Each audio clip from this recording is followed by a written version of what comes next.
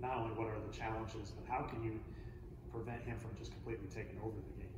Yeah, our guys are going to have to be at their best, and he's typically into the boundary, so he'll play over both sides, left and right side.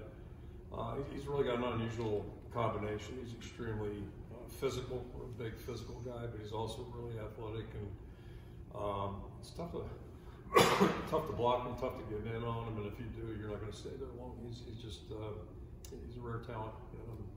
I'm not saying he's Simmons in the bowl game that year, but there probably could be some comparisons. He's a guy that's just a really unusual combination of size, speed, strength, and agility.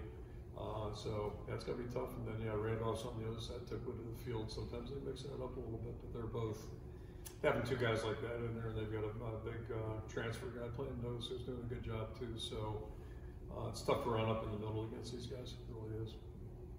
John Steppe, Cedar Rapids Gazette, got the opportunity to potentially get the sole possession of the Big Ten West title this weekend. How much would it mean to be able to do that, considering these types of things don't happen every day, and the opportunity to potentially do it in front of your home crowd?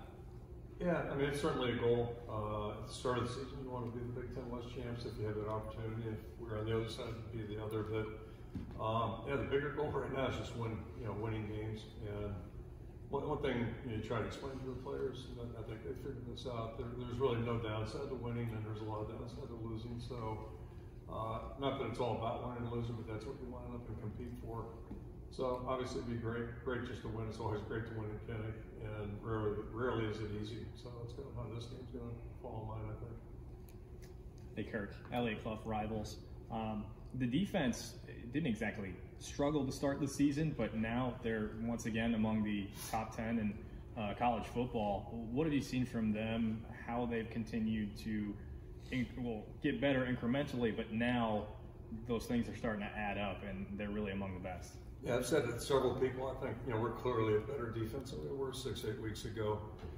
But that's what you hope for with all of our guys. You hope they're all improving, whether they're experienced or not experienced. And probably the biggest difference, at least from my vantage point, is non-experienced players have a chance to improve more dramatically. Whereas a guy who's already pretty good, it's not going to be quite as dramatic. Typically, it's kind of like gains in the weight room sometimes. Younger guys gain more and more dramatically. But I think it's just, it's a residual. The guys have played well. They work hard.